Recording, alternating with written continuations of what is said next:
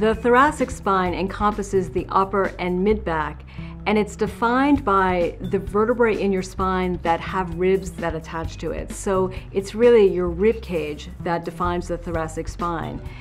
The thoracic spine is unique because the ribs stabilize the spine around your torso, so it in some ways limits the range of motion.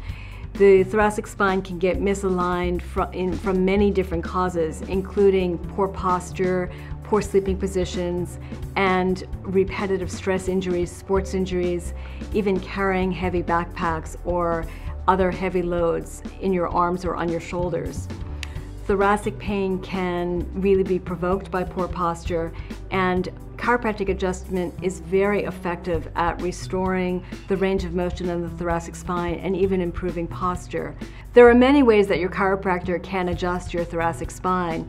Usually it's done while you're lying on your stomach, and it's just a very gentle pressure, very specific pressure on the thoracic spine to restore normal motion in the vertebrae. But sometimes these adjustments can be done while you're sitting or even in other positions very effectively. Chiropractors will also adjust the ribs that attach to the thoracic spine. And this rib pain can be very, very specific. Usually it's around the shoulder blade area or a little higher. And sometimes it feels like there's a knife in your back. And a chiropractor can very carefully examine you and be sure that's what's causing your pain and adjust it very effectively along with the thoracic spine. And it can reduce pain and inflammation and restore range of motion. And what my patients appreciate most is that their posture comes back more to normal.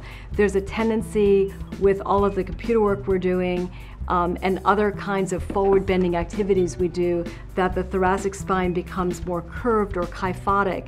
And chiropractic adjustment is a really powerful way to keep that thoracic curve in check so that we can maintain good posture.